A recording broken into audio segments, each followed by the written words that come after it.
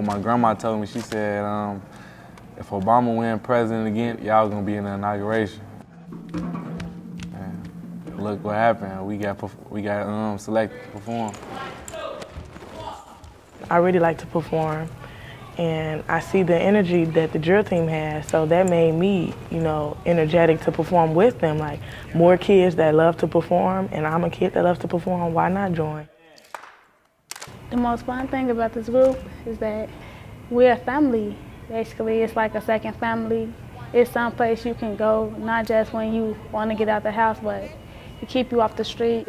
2, 3, 4, 1, 2. Growing up, a lot of gangs, drugs, a lot of negativity, fighting, you get hurt, you get killed out here.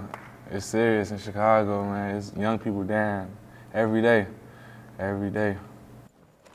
It's hard surviving in Chicago, but when you have something like this going on, positive, it keep you away from all that. They've helped me get to college. And if it wasn't for them and my family, I don't think I would have any motivation to go push myself forward. I'll probably be running in the streets, probably doing something negative, probably in a gang, probably doing drugs, probably selling drugs.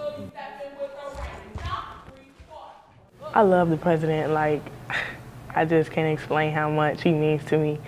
And from him being from my hometown and everything like that, to be invited with the team that I love to perform with, it's a privilege.